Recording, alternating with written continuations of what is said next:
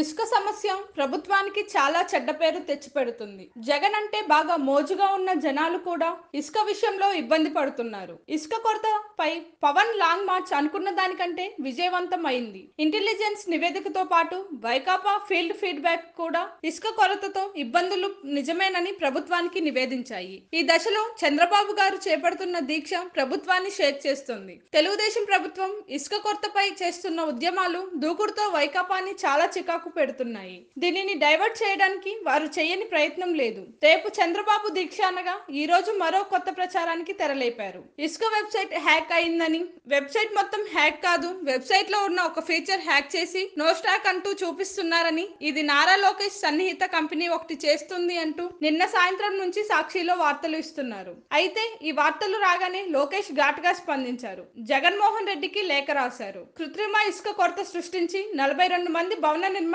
కార్మికులను పొట్టన పెట్టుకున్న వైకాపా ప్రభుత్వం జగన్ గారు చేతకాని పాలన నుండి ప్రజల దృష్టి మళ్లించేందుకు మరో కుట్రకి తెరలేపారు అని టీడీపీ జాతీయ ప్రధాన కార్యదర్శి నారా లోకేష్ అన్నారు. ఇంతకాలం వరద కారణంగా ఇసుక కొరత ఏర్పడింది. పోలీసులే అక్రమ ఇసుక రవాణాని ప్రోత్సహిస్తున్నారు అని తలో మాట చెప్పిన వైకాపా నేతలు ఇప్పుడు తనపై అసత్య ప్రచారాలకు తెరలేపారని లోకేష్ అన్నారు. వైకాపా ఇసుకాసురులు అడ్డంగా దొరికిపోయారు. నియోజకవర్గాల వారీగా జరుగుతున్న ఇసుక అక్రమ రవాణా చేస్తున్న వైకాపా నేతల జాతకాలు టీడీపీ బయట పెట్టడంతో వైకాపా ప్రభుత్వం మరో కొత్త నాటకం మొదలుపెట్టిందని అన్నారు. 5 నెలలుగా 30 లక్షల మంది భవన నిర్మాణ కార్మికులను రోడ్ల పాలు చేసి 42 మందిని వైకాపా ఇసుకాసురులు బలి తీసుకున్నారు. ఇప్పుడు చేసిన తప్పులు బయటపడి ప్రజలు మొహాన ఉమ్ము వేసే పరిస్థితి రావడంతో మరోసారి కట్టుకథ రెడీ చేసింది. గతంలోనే జగన్ గారు నాపై అనేక ఆరోపణలు చేశారు. అధికారంలోకి వచ్చి 5 నెలలు అయినా ఒక్క ఆరోపణ కూడా నిరూపించలేక ఇప్పుడు కొత్త ఎత్తుగడ వేశారు. విశాఖలో బ్లూ ఫ్రాగ్ అనే కంపెనీపై సిఐడి దాడులు